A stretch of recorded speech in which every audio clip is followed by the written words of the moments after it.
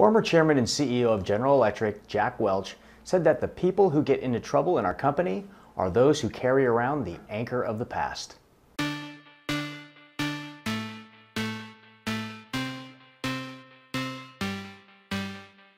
Welcome everyone to World Class Wednesdays. Today's lesson is Champions are Zealots for Change. Average performers hold on to skills, competencies, and mindsets that have gotten them to the position they hold today. Champions know businesses and technology are changing so rapidly that constant innovation is the only way to thrive and survive. While average performers are addicted to the methods and strategies of the past, pros know that by the time most products hit the shelves, they are nearly obsolete. The world where they were trained to succeed in during school no longer exists, and the rules keep changing.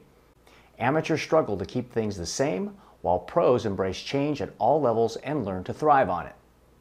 Middle-class performers see change as a threat.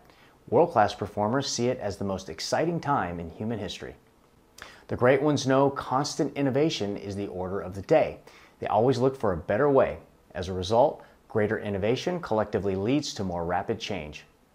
Professional performers see all of this as a game in which the individual who can be the most open, flexible, and innovative wins.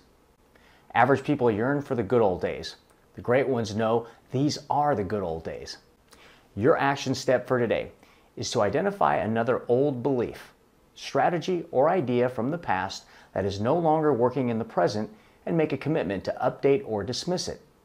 In the age of the mind, knowing when to make room for new ways of getting results is critical to your success. Your world-class resource is the book Making Change Happen One Person at a Time by Charles H. Bishop, Jr. This book's an excellent resource for accessing the change capacity of any organization.